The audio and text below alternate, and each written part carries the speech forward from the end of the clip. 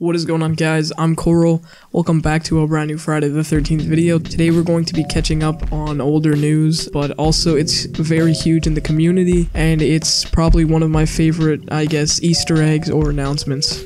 So as you all probably know, the virtual cabin game mode was released into Friday the 13th as one of the options for offline play. People did a lot of digging into this game mode, and we actually have footage of a really big Easter egg. I'm sure you guys have already seen it. I just wanted to go over it. So basically, guys, it's a Jason X Easter egg found within the virtual cabin. It's pretty elaborate how to get to it, but I will show you guys the cutscene where we actually get to see Jason X, and he is actually confirmed.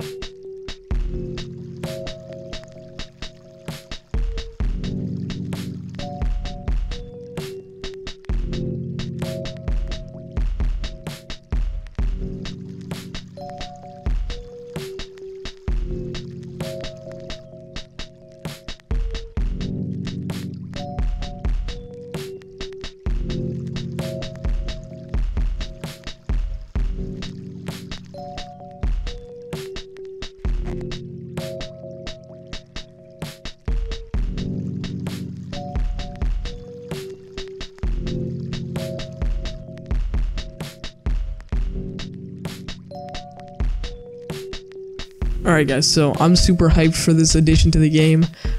I feel like it's going to be an amazing addition, and it's going to bring a lot of old players back to the game. The only thing is that this won't be coming for quite a while. If we look back at the DLC roadmap, we have received everything up to the offline bots. We don't have the single player challenges demo yet, and after that we get a new counselor as well as a new map. As confirmed in the Easter egg video, we see that not only will we be receiving Uber Jason, but we will also be receiving the Grendel map.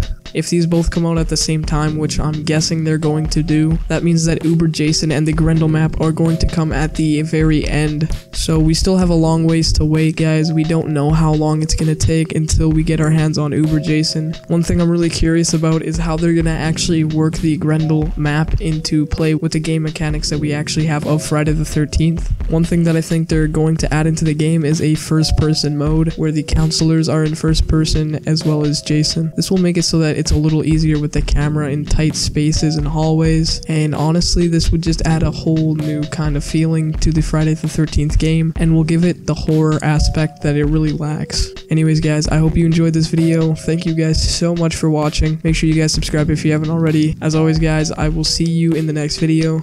I'm Khoro and I'm signing out. Peace.